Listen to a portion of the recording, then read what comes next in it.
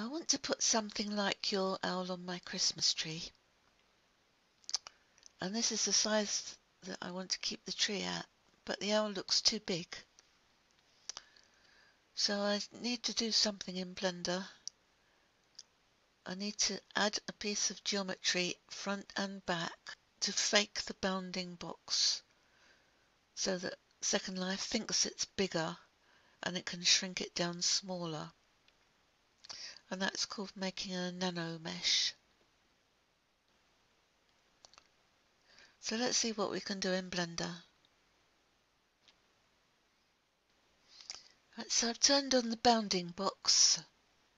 I've done that in Object Properties and ticked here Bounds. And you can see it quite clearly. It just tightly fits the owl. So what we need to do is make it more like a cube so that Second Life can shrink it down further. I'll untick that for a minute.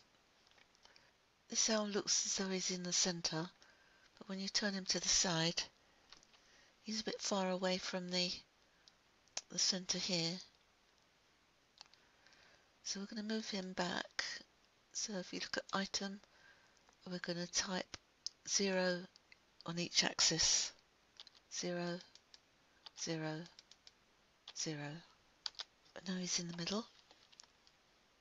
Now we're going to need to fake this bounding box so that Second Life thinks it's bigger so it can shrink smaller. So let's add some more geometry. So we're going to go add mesh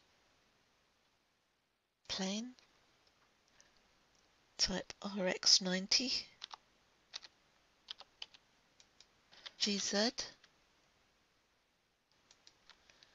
scale it a little so it's more enclosed.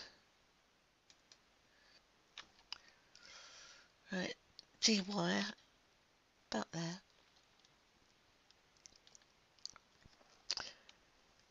And we're going to duplicate the plane. So Shift D, GY. Now we're going to select that plane, Shift select that plane, Shift select the L, and Control J. So now they're all joined.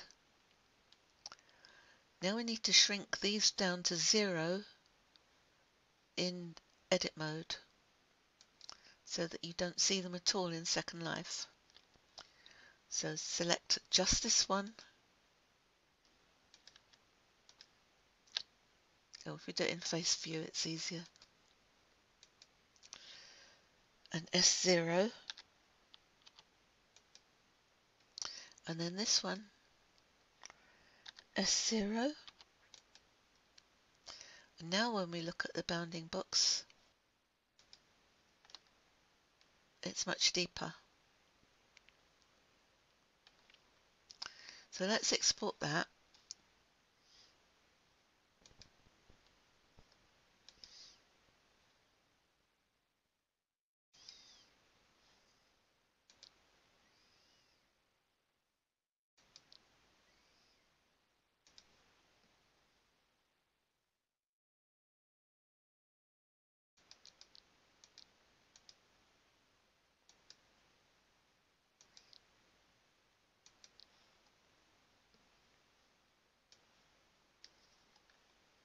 Shrink him down. And down and down and down. Very tiny.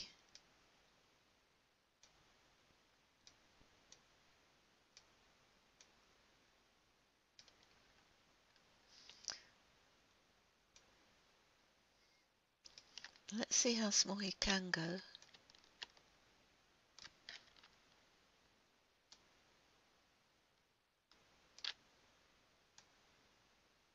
Too small.